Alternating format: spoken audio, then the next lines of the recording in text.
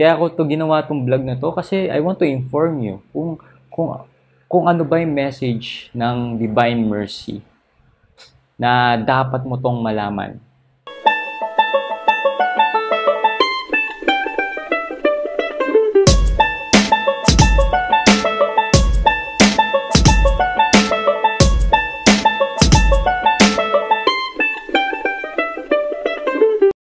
Hi, Adrian Milag here and welcome again to my vlog. At kung first time mo dito sa aking channel, make sure na mag-subscribe ka at click mo yung bell button para lagi ka updated sa mga bagong vlog na gagawin ko. At ang topic ko for today is all about Divine Mercy. Okay, gaano ba ka-powerful ang image na to, yung Divine Mercy? Diba yung si Jesus, diba may picture ni Jesus and then may nakalagay na two rays. Yung isa is yung blood and yung isa yung water. Tapos nakalagay sa baba, Jesus, I trust in you.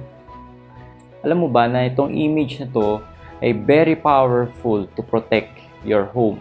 Yes, especially in the pandemic na nangyayari ngayon sa coronavirus.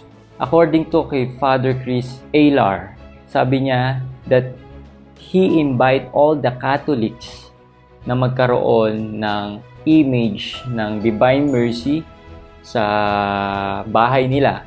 Kung pwede nga ilagay sa harapan ng doorpost. With this image, it is a protection during the coronavirus pandemic.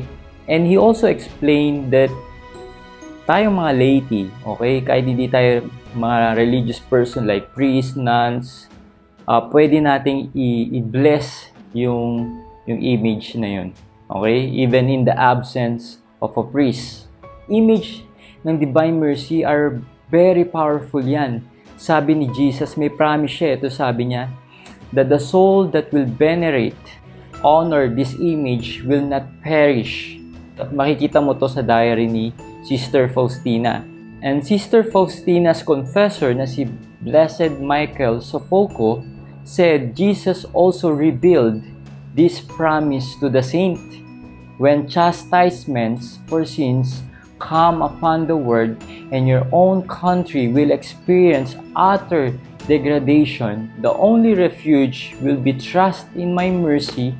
I will protect the cities and homes in which the Divine Mercy image is found. I will protect the person who will venerate this image. The only refuge will be trust in my mercy. Jesus added this, let everyone procure for their homes this image because there will yet come trials and those homes and entire families and everyone individually who will hold this image of my mercy in deep reverence. I will preserve from every sort of misfortune. The time will come when all those who do so will give witness to the miraculous efficacy and to the special protection of my mercy flowing from this image. Wow, grabe diba? Grabe yung promise ni Jesus. And guess what? This Sunday is a Divine Mercy Sunday. Kaya tamang-tama itong vlog na to. Itong ginawa ko to. Intentionally, I make this vlog para i-prepare ka sa Divine Mercy Sunday. Kung ikaw ay Katoliko at hindi mo pa rin to alam, hindi mo alam yung meron palang Divine Mercy Sunday, grabe, my gosh. The joke lang. Kaya ako to ginawa tong vlog na to kasi I want to inform you kung ano ba yung message ng Divine Mercy na dapat mo tong malaman. At maraming tao nagtatanong, paano raw ba marireceive yung grace na promise ni Jesus sa Divine Mercy Sunday? Ito yung sinabi niya kay Sister Faustina.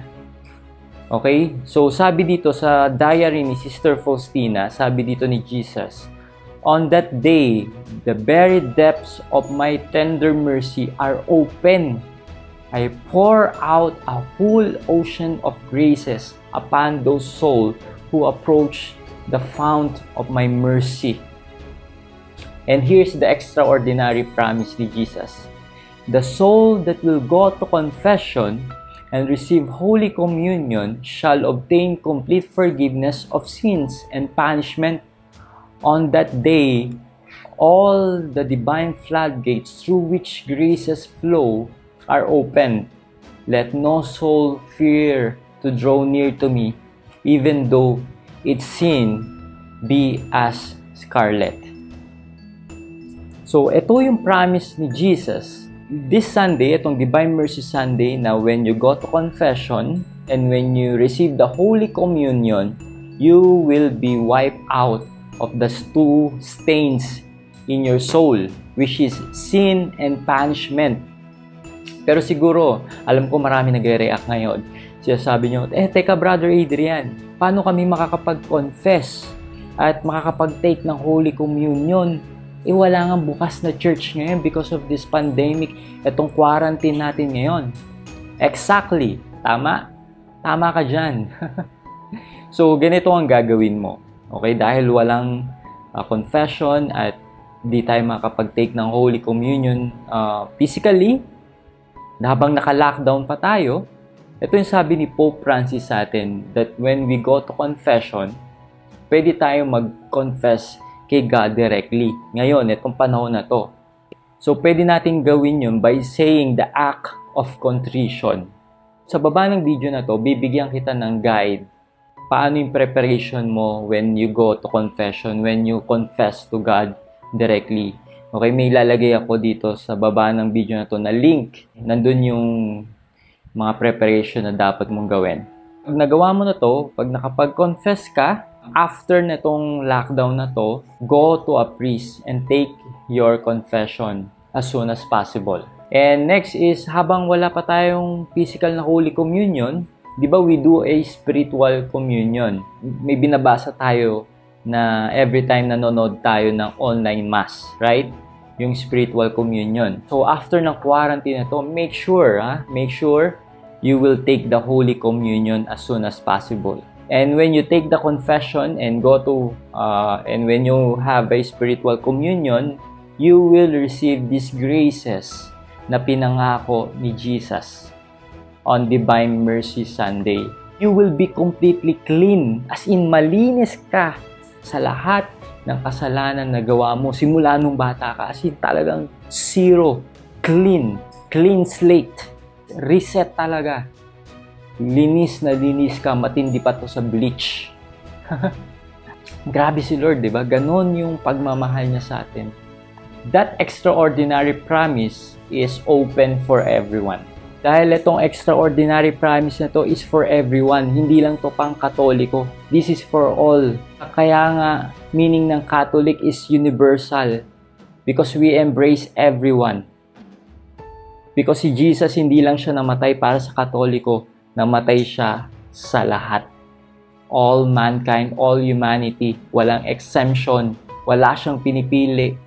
Yung divine mercy niya, yung kapatawaran niya sa buong mundo, para sa lahat yun. At ganun tayo, mahal na mahal ng Diyos. Kaya this Sunday, this coming Sunday, let's all receive these extraordinary graces.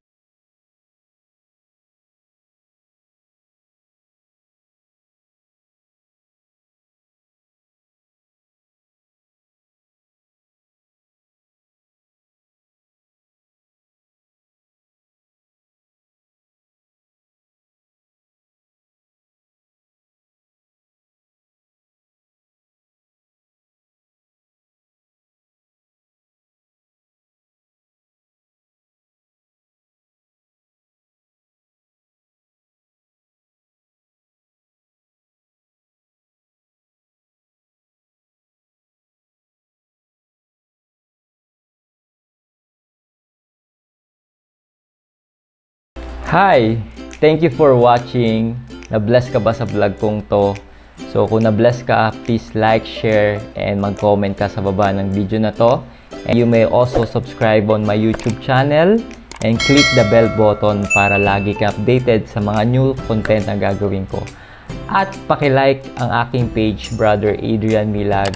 At para sa mga libreng ebook and training na galing sa akin, punta ka lang sa website ko sa www.adrianmilag.net. It's been Adrian Milag, encouraging you to live your life to the fullest. God bless you more abundantly.